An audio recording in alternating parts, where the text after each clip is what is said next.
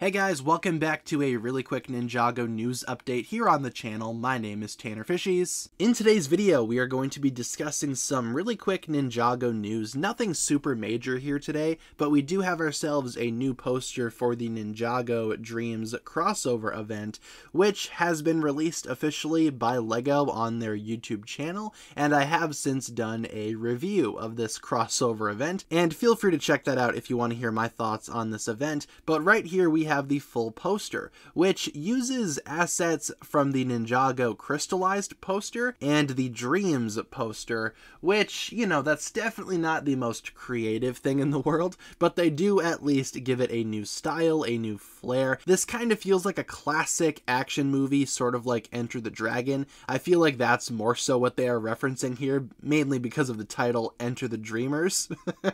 Seems like maybe that is a reference to Enter the Dragon. I do like the art style, but like I said, they are pulling assets from other posters and other media, but I do like it. I think it fits together really well. I don't think this will be a poster that I want to wallpaper anytime soon, or, you know, print out and frame.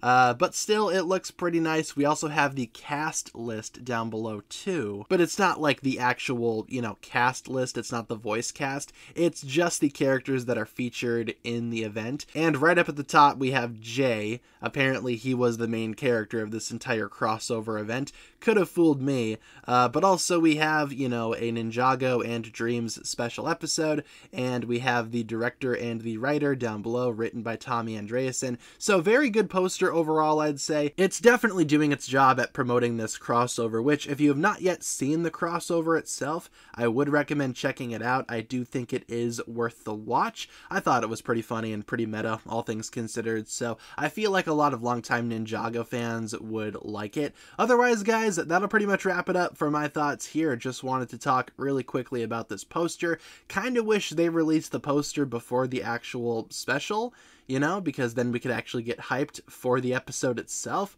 But alas, we have the episode and the poster. Typical LEGO marketing, I suppose. So thank you so much for tuning in. Leave all of your thoughts down below in the comments. What do you think about this poster? And have you seen the Ninjago Dreams crossover yet? If so, what do you think about it? If you guys enjoyed this one, feel free to like and subscribe, do all that fun stuff, and I will talk to you guys again very, very soon. Peace.